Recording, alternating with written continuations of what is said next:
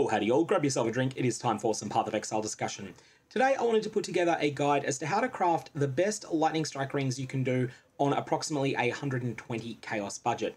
Now this is not necessarily going to fit every lightning strike build, and if you're playing a poison based build, you might be able to use some of the themes that are used in this craft, but you don't actually want this craft yourself. Likewise, you don't want this if you are converting your lightning damage in any appreciable fraction to cold, which is sometimes done on this build, but in that case you're probably using Call of the Brotherhood anyway. But now that we've gotten rid of everyone that is playing either chaos damage or cold damage on their lightning strike build, let's talk about what you're looking for with a lightning strike ring. One of the most powerful ring affixes that's available is increased effect of non-damaging ailments, because you're going to be incidentally shocking, and this ends up being a considerable damage multiplier. Secondly, another really good mod is curse enemies with conductivity on hit, with 32% increased effect.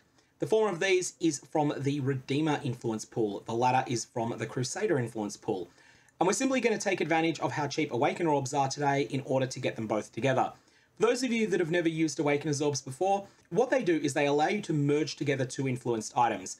It's very important that the second item that you click ends up being the one that the most information is kept from. So if we merge together this Miracle Loot Bone Ring and this Victory Eye Amethyst Ring, and we click Miracle Loot first and then Victory Eye second, the final product will remember Victory Eye's item level, which is 84, and its base type, which is Amethyst Ring, which is a good thing because Amethyst Rings are probably the strongest base in the game for rings at the moment, although you can certainly use an Opal Ring if you prefer, or a Vermilion Ring, or something else entirely. And it will also remember permanent changes that might have been made to the item, such as whether or not it's been affected by Blessed Orbs, this is currently the worst possible roll for an Amethyst Ring, and also any quality that's been applied to it. It will forget about any quality that's been applied to Miracle Loop. So what I've done is I've gone through listings that are on trade, looking for items that already have 22% increased effect of non-damaging ailments. That's 21 to 25%, and that have no other influence mods on them, and I've picked them up in trade. These cost me between 8 and 12 chaos each when I was looking for them, and it seems like there's a pretty big number of them available. That is Redeemer influenced Amethyst Rings.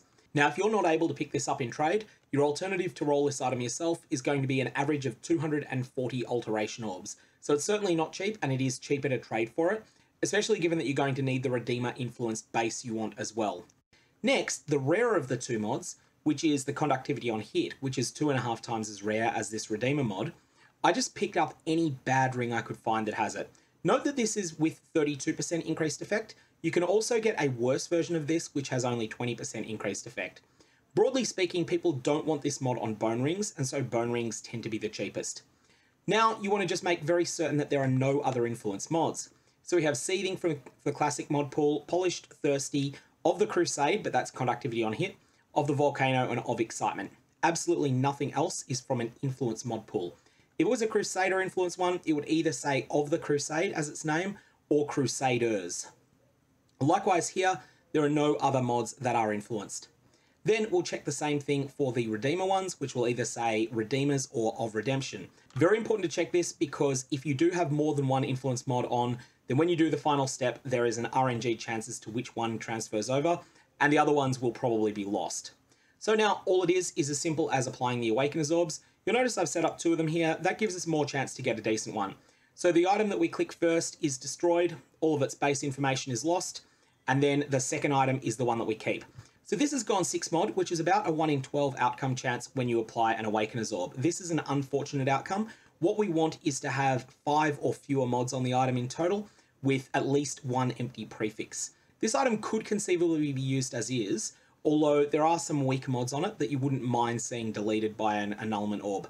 That's really up to you. You can use this as it is, or you can go further if you're willing to invest more currency and take a little bit of a risk of losing your item. Next, we'll Awakener Orb, Saltwell, and Torment Wall, and here we've got space for a new mod on the item, which is what we want to see. We've got space for a prefix, and at this point, really, it's as simple as just going up to your crafting bench and saying, you know what, I want to put some life on this. That's what this item needs.